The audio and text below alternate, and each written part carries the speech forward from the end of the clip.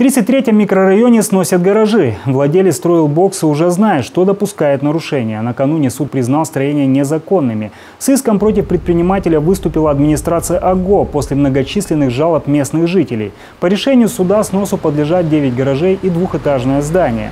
На их месте застройщик обязан высадить кустарники. В результате потери предпринимателя составят около 7 миллионов рублей. По его словам, он знал, чем рискует. А жители ближайших домов довольны решением проблемы. Во-первых, нарушено вот это, вот здесь 12 метров, по всем нормам нарушено.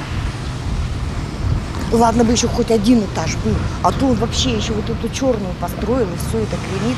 Но он вообще закрыло. Это сейчас лето, солнце есть, а зимой вот оно восходит оттуда. У нас все квартиры по первому этажу.